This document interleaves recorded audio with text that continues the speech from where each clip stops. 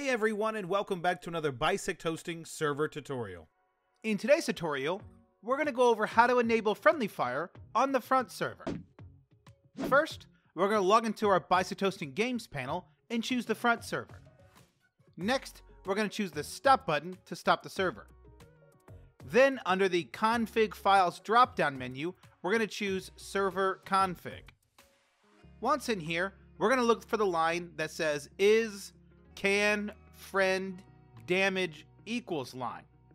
We're going to change that from 0 to 1, which will enable friendly fire.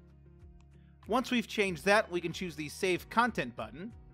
Then we can go back to the Home tab, start our server, and we'll have enabled friendly fire on the front server. If you have any questions, check out our knowledge base, bisecthosting.com/KB, or you can submit a support ticket on our website.